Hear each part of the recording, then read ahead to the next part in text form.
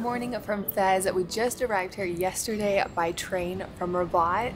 It cost us 140 dirham a person, but we did do first class. Second class was only 70 dirham a person. The train ride was a little under 3 hours and we got to see all of the beautiful Moroccan countryside. We checked into our riad, which is a traditional Moroccan house. It has like a big open courtyard, and the best part is they serve you this amazing, delicious breakfast with so much food in the morning. It was only $52 a night, which I think is a really, really good deal. And we're staying right inside of the Medina. We're currently on top of our terrace. Look at this beautiful view. Overlooks the entire Medina. It's so nice up here, and today is so fresh. Just to have like cool 65-degree weather is just so nice.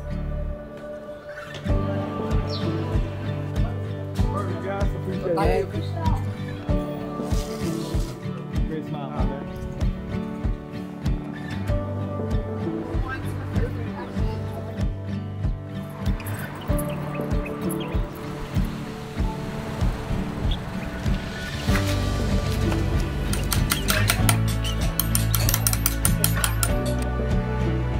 Everybody gather around, everybody stay together. If you need a bathroom, just let me know. I'll find us one. I'm the tour guide for the day. Did you also have toilet tissue for us? Yes, I brought toilet tissue in the backpack. I have water, I have toothbrushes, I have wipes, whatever you need, band-aids. I've got us covered for the day. All right. All right, gather around, people. We're starting our day here at the Blue Gate. It was built in the 12th century, and it's one of the main entrances into the Medina. One of 15 entrances, right? One of 15 entrances, but this is the main one. So today we're exploring the Medina, which is the old city here in Fez. It has hundreds of little alleyways, over 9,000 shops and stalls, and it's the oldest and largest Medina in the entire world.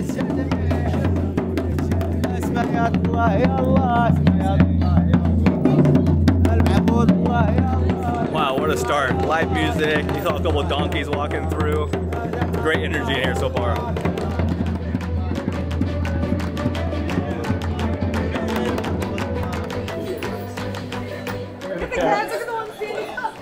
They're all waiting in order. For the meat stand.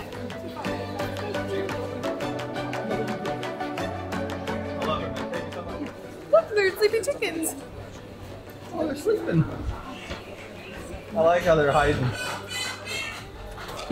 Hey, super fun start, right? It's so fun. The smells, the colors, the people, it's like so stimulating, and there's so much to look at. It's fun.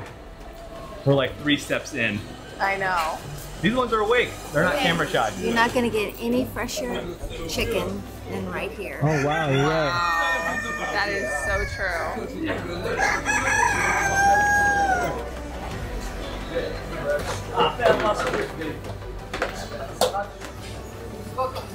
He was just telling me his dad was a butcher and he took over the business. How old were you when you started? When I was in school, I go to the shop with my dad to sit next to him. Okay. And of course, every day he touch my hand, you know. To have is normal when I catch meat. It's not the same. This is handmade. Yes. It's not the same like in Europe or another country, everything by machine. In here, you need to be cut in It's the old pieces school by way. pieces, you know. I love that though. That's the way it should be, right? Traditional way. Yeah. For everything in Morocco, the most things important and the most interesting for another people here to know what is. It's all handmade. Yes. Well, I appreciate your time. It was nice to meet you. What was your name? Ahmed. Ahmed. I-M-A-D. Okay. You? Ahmed. It's Tommy. Tommy. You heard about the water clock? I think so. It's this way? No, you have to stop there. Oh, I will jump. Oh. He's a pro, watch him. Hey-o. This is the first water clock in the 14th century. Oh, okay. Hydraulic clocks. Okay. And it is 12 windows. 12 windows, it means 12 hours. 1 window, it means 1 o'clock. But now it's Ahmed took over my tour guide duties for a minute, and he explained the ancient powered water clock and took some time to show us around his corner of the Medina. Oh man, thank you for your time. It was so nice to meet you, man.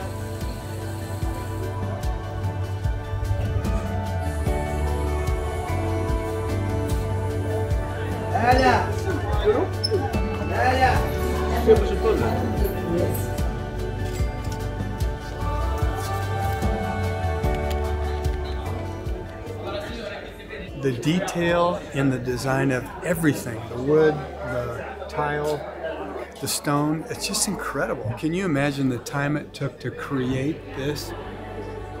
This is the only religious site in all Morocco that non-Muslims can enter. You cannot enter the prayer room, but you get to come inside this beautiful structure.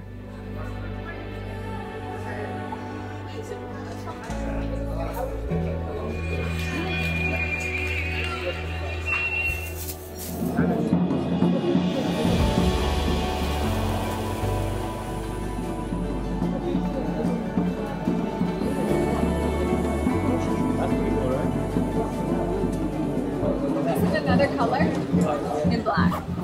First purchase was a beautiful purse, leather purse. He like burned it, and like it didn't burn, and he's like leather, like waterproof, fireproof. I don't know. Fireproof. How much did it cost?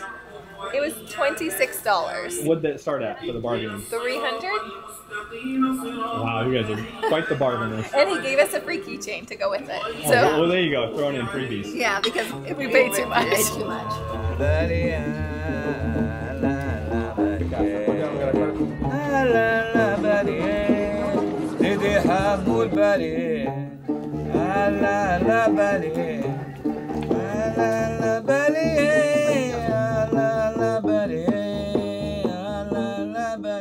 That was super sweet. The guy invited me into his shop and played some music for me. What are you guys reading about?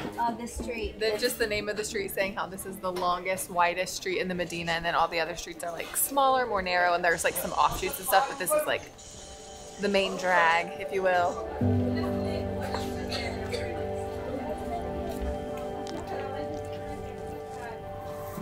Oh, it smells so good. Yeah, it's the argan oil. It's what? Argan oil. Argan oil, yes, okay. You make it fresh. This is the oil here. Oh, okay, yes. Awesome, thank you for the explanation. Got some skins in there hanging. Skins? Yeah, for leather, you know. Leather skin. You know, the skins they're going to make into leather right there of an animal.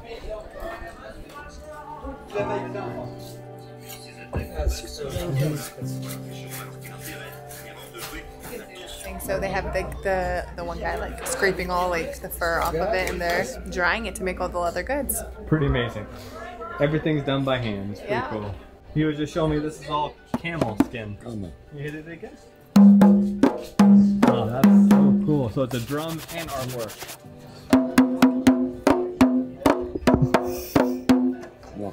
That's so cool. We then met another local shop owner who brought us to a neighborhood of artists, one being his uncle, who has been a Berber artist for over 30 years. He showed us how they create the paintings with cow and camel skins, which are dried and processed in the Medina every day. Oh, unbelievable. Is he the artist? Artist, my uncle. Uncle's the artist. Artist. And then those are all the paints, Yes, huh? Teacher me is that's painting. So kind, so kind. You're Man. welcome. Thank you, thank you. So perfect. Thank you, sir. FEZ is known for its traditional leather industry, and the Tanneries offer a really fascinating glimpse into the leather production. We met a local guide who insisted on taking us through the entire tanning process, which involves treating animal hides all the way to transforming them into leather. It was so cool to see the natural methods that have been passed down through generations. We just stopped into Fondouk Bazaar to have a little rest. It's very stimulating going through the Medina. Everything is so great, but you need a break after a little bit, get away from the hustle and bustle. So we came in here, everybody ordered teas and coffees, some hummus for a little snack. We've just been like doing like kind of like a slow all day little walk, and it's almost 2 o'clock and we've barely seen just like the first part, so it was time for a break. Cheers! What do you think, Mom? I think it's surprising how difficult their labor is and how hard they work, and it makes me appreciate when the price that I paid that probably wasn't enough for my purse that I just bought. Real quick, we just wanted to update you guys on how it's been going with our new luggage. Level 8 sent us so many different bags to try, and so for the past 6 weeks, I've been using the luminous textured navy blue in 24-inch. I was experimenting with a bigger bag on this trip, but ultimately I have decided to switch to something smaller, and conveniently, Tommy's dad has also been traveling with the level 8 bag, so he has very kindly agreed to switch with me. So, meet my new luggage. This is the luminous textured in black in the 20-inch. This is the one I'm switching to, and I'm so stoked because it is so much smaller. This has pretty much all the same features as the bigger bag, like it has the dividers and the pockets. Level 8 has so many options. A while back I took a trip to Louisiana to visit my family, and I used their Grace luggage, which is their most affordable option that they sell on Amazon. I loved that they have the front zipper pocket that you can put your laptop into. It was just super convenient for me because then I didn't have to carry a backpack. I've been using the 20-inch aluminum carry-on for the past 6 weeks. When you're traveling full-time like us, your luggage just really take a beating, as you can see here. I really appreciate how durable this luggage is and how well it protects everything inside. It's a zipperless system with 2 TSA approved locks, and my favorite part about it is how smooth the wheels are. This luggage comes with 4 packing cubes, a luggage tag, and has a lifetime warranty. If you guys are interested in any of this level 8 luggages, we'll leave a link in the description box below, and you can save 10% by using our code Sammy and Tommy 10. Now back to the video. The tour continues. With the original tour guide.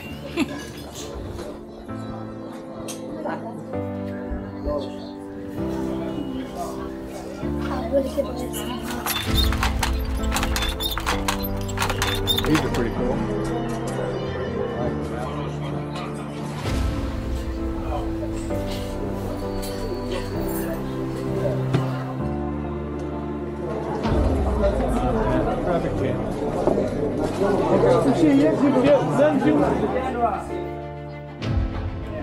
Okay, we gotta try this here.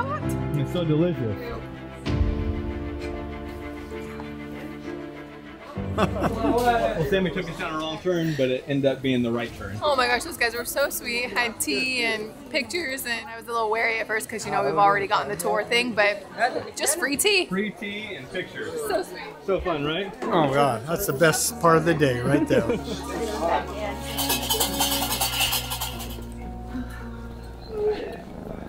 After all that super fun craziness, we're ready to take a break. We're gonna grab some food and have our first traditional Moroccan meal.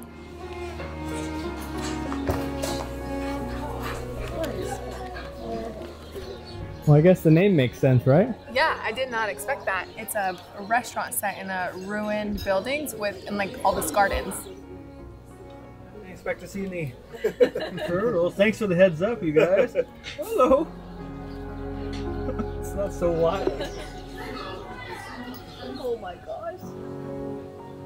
We were talking about taking pictures with those group of guys and about our experience in Medina, and Dad said something. Important thing is the human connection is what makes it magical. It is. And that's what we experienced. Yeah. Well, they were just so genuine with their emotion toward us. The love and the brotherhood, and it was like family. That's all we've experienced so far, really. In Morocco, yeah. all the people showing so much love.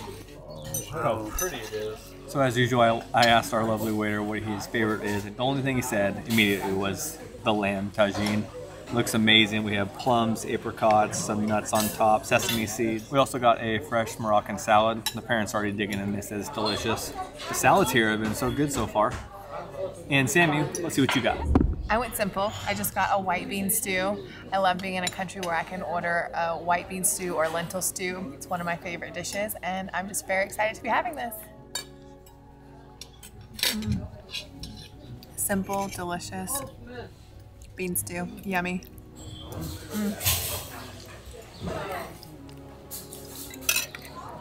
That's spiced so well. The lamb is perfectly cooked, melts in your mouth. Awesome recommendation. So I'd never think to add fruits and nuts to this lamb, but amazing combination. Like Mom said, it gives us a little sweetness, and I love the crunchiness of the peanuts.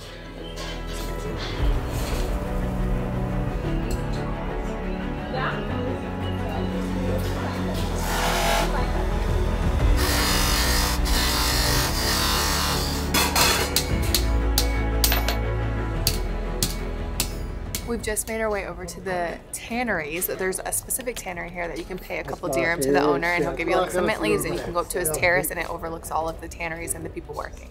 Thank you, sir. Welcome. Thank you. Thank you, sir.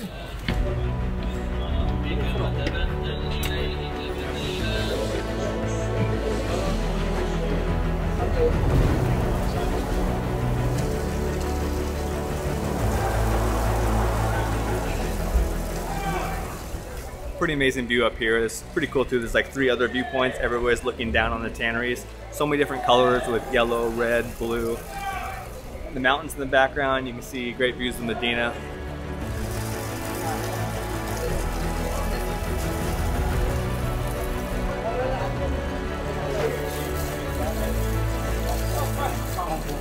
What we lose for drums. Yeah, Oh, okay. that's so cool. There's goat skins, these for And drums. the best quality we lose for jacket. Oh, for jacket. That makes sense. Yeah.